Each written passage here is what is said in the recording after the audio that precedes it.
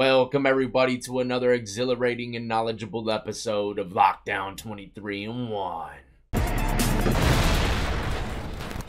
Today we're going to be reacting to a clip from the hit TV show 60 Days In on A&E. Every time I say that, it gives me a little giggle inside. I don't know why. Maybe because it feels like I'm actually working for A&E, but I'm definitely not. So let's not get that idea cooking in your mind.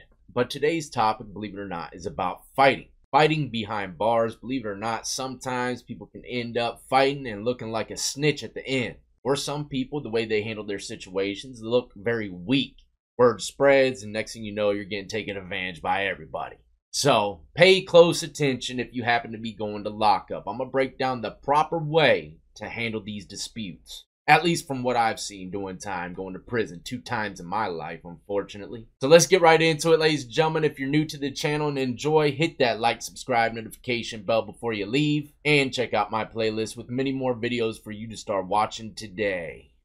Now, before I press play, let's break down some of the key players in this clip. We got Ryan. He happens to be a participant of the program. For those of y'all that don't know nothing about the show, it's about participants going in undercover to try to gather information on what's going wrong inside the cell block. And at the end, when it's all said and done, whether they're tapping out early or making it the whole 60 days in, it doesn't matter. They're going to go to the sheriff and give them this intel from what they've seen, you know, when it comes down to contraband, fights, whatever. Things that these sheriffs and deputies can't get on their own because they're not an inmate, obviously. But for most of these participants, like a lot of you already know, it just turns into a game of survival. Trying to make sure they don't get beat up, you know, and by doing that, they just ain't even thinking about gathering intel no more, you know. They just don't want their teeth pushed back or their nose broke. Anyways, Mr. Ryan here is going to be in a cell with a guy named Garza. Garza is going to have a dispute with a guy named Trayshawn, and that's what the whole clip's about. So let's get into it. I'm going to break it down as we go, and keep in mind, you know, my interpretation of what to do in these type of situations might not be the same as the next man.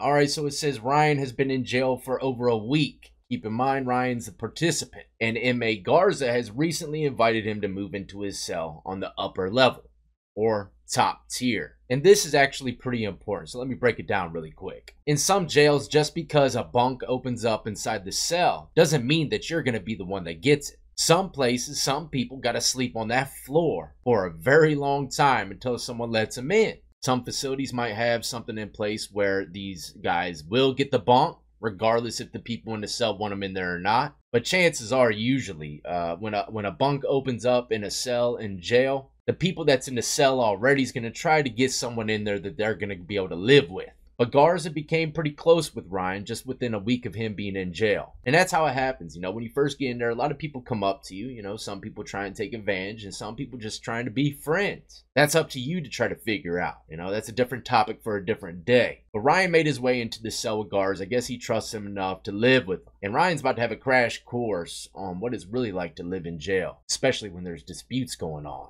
Yeah, you've mentioned also to me the unwritten rules of, like, you know, somebody calls you a bitch.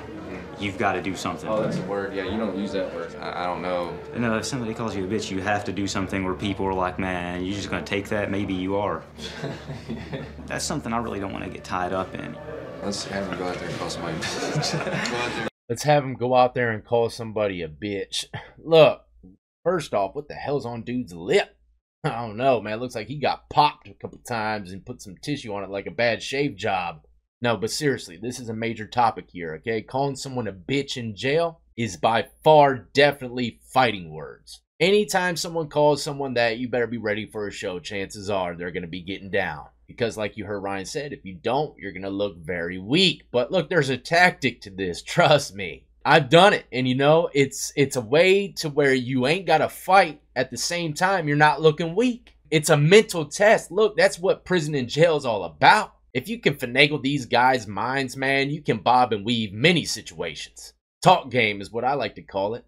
Have him go out there and call somebody a bitch. Let's just set up. That'd be an awful idea.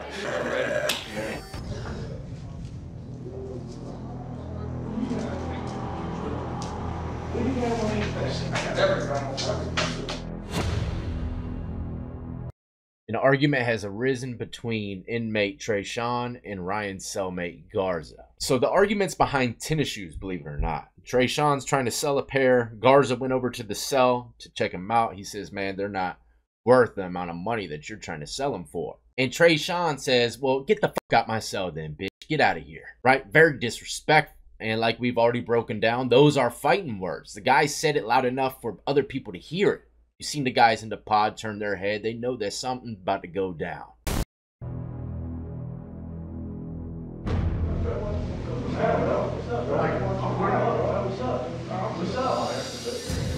Who's that? Who is it? Garza and Trayshawn?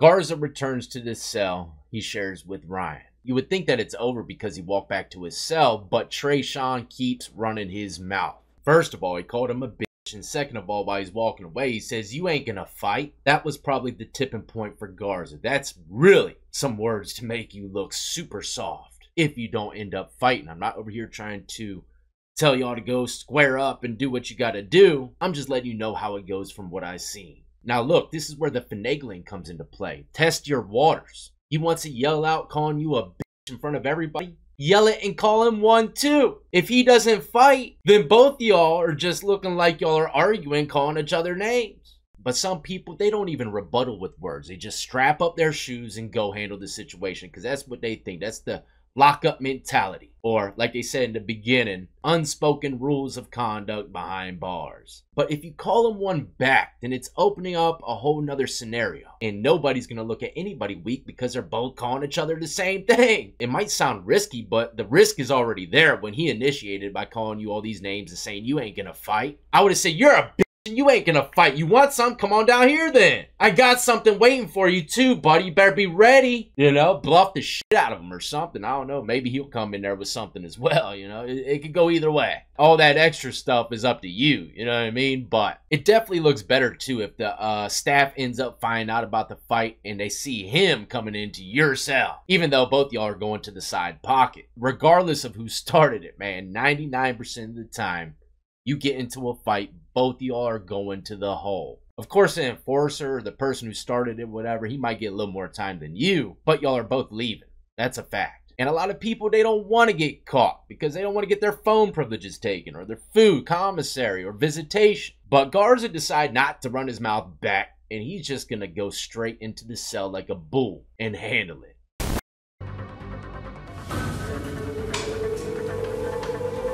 What you gonna do?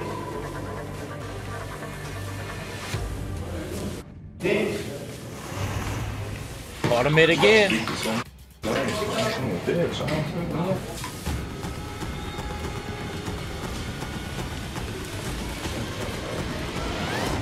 That's go time.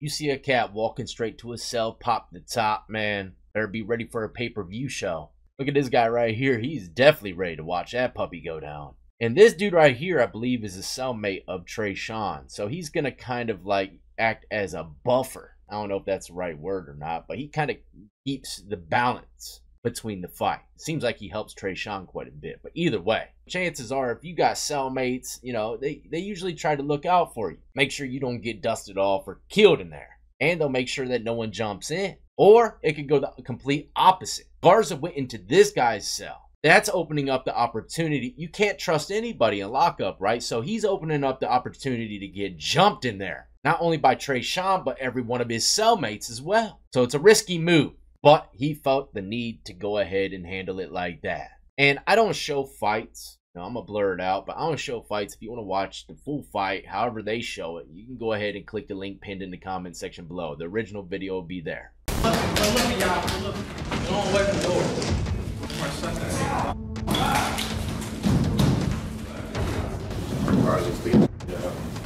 Alright, so first and foremost, did you hear those sounds? They're very eerie, right? Well, it's even more eerie when you hear you're on lockdown or something and you can hear the cellmates fighting for like 3 or 4 minutes, man, going at it. Then they stop. Next thing you know, in about 30 minutes later, they're going at it again. On and off, on and off. You know that they are going to town, rumbling in that cell, man. You don't know if someone's going to be dead or not when they pop the doors. So it's very eerie, especially when people start screaming for help or they start saying, all right, man, all right, but you still hear it. By the time those doors do pop, he probably has a few broken bones and no teeth left. I told a story before, man, about a guy that I seen in prison get beat unrecognizable. I still will never forget that view. I would never forget it. A couple guys actually got beat like that, but this one was beyond a beating. You know what I mean? It was like he was trying to kill him. Either way, check out Ryan here on the top rack. Let's pay close attention to his socks. No shoes on. None of these guys are prepared for battle or anything. This is guards' cellmates. They're just posted up, listening, waiting for it to be said and done. Some of those guys are still in the bed, look like they're reading. I've been in cells where if my cellmate went to go fight, we're all ready. That's how close we were in there, you know, if things spilled over into our cell or something like that. Or I've been in situations where I was playing cards with my buddy, and next thing you know, he gets in a fight with someone and he starts getting punished. I saved his damn life. I decided to get up out the rack and put myself into it. Start rocking dude in the back of the head. I know one-on-ones is how it's supposed to be, but when you're close to someone, you knew him from the streets, you ain't gonna let him go out like that. Especially when the guy is 3 times the size of him. That's what the situation was. So it was a pretty scary situation for me as well, even though I wasn't the one getting beat up at the moment. Just by putting myself into the equation, that guy could have turned and ended up beating me up as well, but that's not what happened. He actually dipped up out the cell screaming, I'm getting jumped, right? I'll never forget it, but I saved my buddy's life that day, man, if you were to ask me. And not to mention, the guy that I knew from the streets, he was a rumbler, man. His whole family was well known. They're like kind of like bullies, I guess you could say. Not really bullies, but look, if you mess with them, man, they're going to punish you.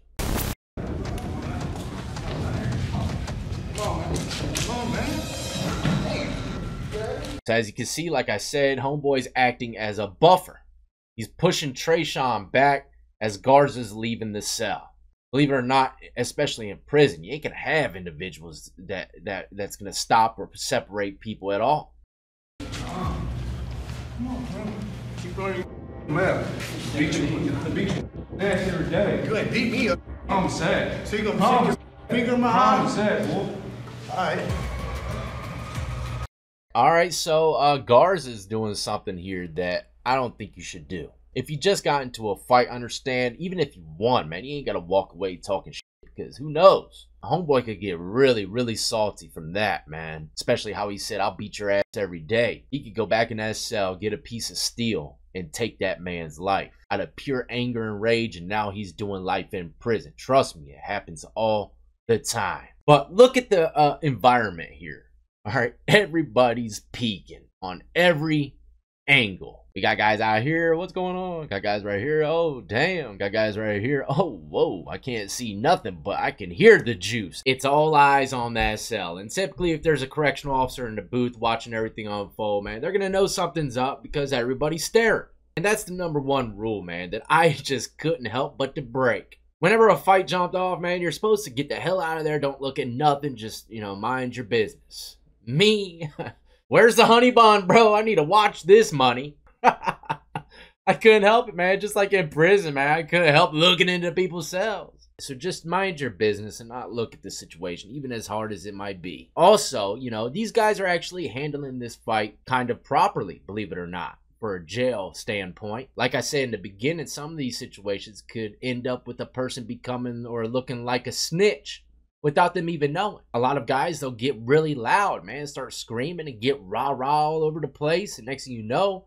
the CO hears it. He's alerted. Now guess what? You're looking like you took the easy way out. Or let's say you got beat up, you know, and you don't decide to just sit in your cell and clean everything up. You decide to come out all bloodied screaming. If the COs see it, lock it down and take both y'all out, that's pretty much like, hey bro, you just did that on purpose so you could get out the block. And not only that, you took someone else with you. You're pretty much like a snitch now. Not really, but kind of, if it makes sense. There's all kinds of protocol or ways to handle these situations to the point where even if you lose in the winner, both of y'all go away walking off respectfully or without your lockup career being tarnished, I guess you could say. But Trayshawn's going back to his cell. He said, all right, I don't know why he's going back to his cell. He does have some slides on, so maybe he's going to get some shoes. Possibly the shoes that he was trying to sell Garza.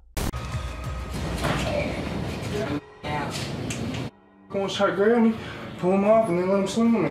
Yeah. Come on back down here, man. What's up? No, come on. Come on, bro. Wow. All right, so Trayshawn said, come on back down here. Garza said, nah, I ain't coming down there, man. Look at my hand. Look, as soon as Trayshawn, this is something that you don't really see too much. Trayshawn says, what's up now? Come on, because Garza didn't go back down there. He brought the fight back to him. And Garza, if you're to ask me, he's kind of copping please, but at the same time, I think it's just because he don't want to fight no more, man. He handled the situation, but at the same time, he should never ran his mouth when he walked out the cell. The rage is built up in Trayshawn. He's got to prove a point now. But Garza's saying, look, man, my hand's broken, man. Let's just let's just dead this right here, man. You know, it's all over. Trayshawn says, hell nah, man. Let's go. Come on, bro. Bro, listen, you ain't gonna sit there and run. Now, this is probably the biggest mistake that Garza made other than running his mouth when he comes out the cell. Trayshawn comes back in for vengeance, and he's over here still just talking to the guy when he's right in front of him. You know, there ain't no more talking at this point. But Garza still is trying to talk him down. He should have known better. Trayshawn's going to fire off on that money.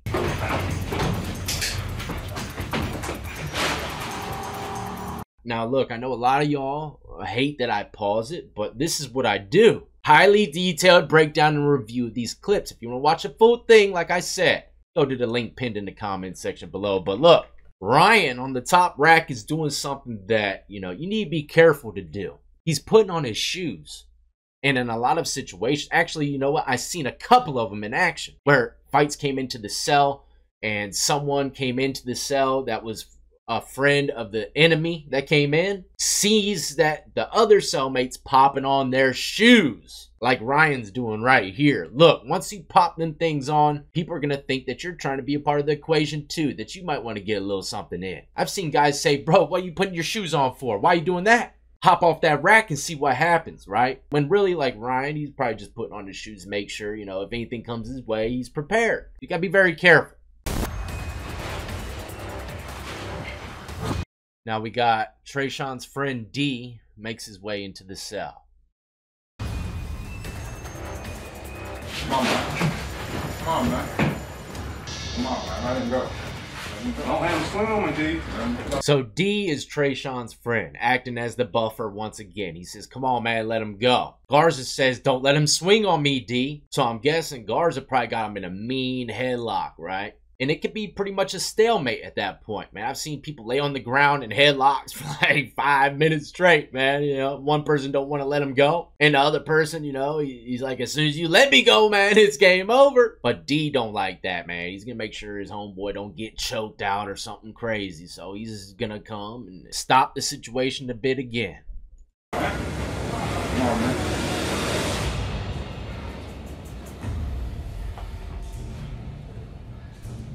Let me check you out, man. It's down. Big fight, Garza. Yeah, it's broke, man. Oh, that's hurt, bro. That's hurt. Make a fist. Clap there. Now, Ryan happens to be, I believe, if I remember correctly, or he used to be, a medic for the Navy Reserve. I apologize, bro, if that ain't right. Army Reserve. I don't know which one it was. I can't remember, but he used to be a medic, so he knows what he's doing. And Garza broke his hand. I'm not going to show him trying to reset his hand and all that, but Ryan goes into detail saying, look, your knuckle is pushed all the way back. Let me do what I can do. He grabs his hand, pushes it up, but look at my knuckles. It's almost exactly like how he broke it down in this clip. I broke my hand numerous times. You see this middle knuckle? See how it's pointy? That's my bad hand, the right hand. This is my haymaker. Look at the knuckle on that one. It's pushed all the way back. I can feel the knuckle. It's actually right here. There's no point to it. It's actually level between the others. That knuckle is just bulging right out. So Ryan actually saved this guy a little bit of deformation from his hand by fixing the knuckle the best that he could. You know, I actually had someone try to do it for me. They were just pulling my middle finger as hard as they could. It didn't do nothing. There's a certain technique to do it, and Mine didn't, so it just healed the way it is. But some people say, you know, just let it heal the way it is and it becomes harder. And I can honestly say I can punch some things as hard as I can with this hand and sometimes not even barely feel it. If I were to do it with this hand, I feel every bit of it.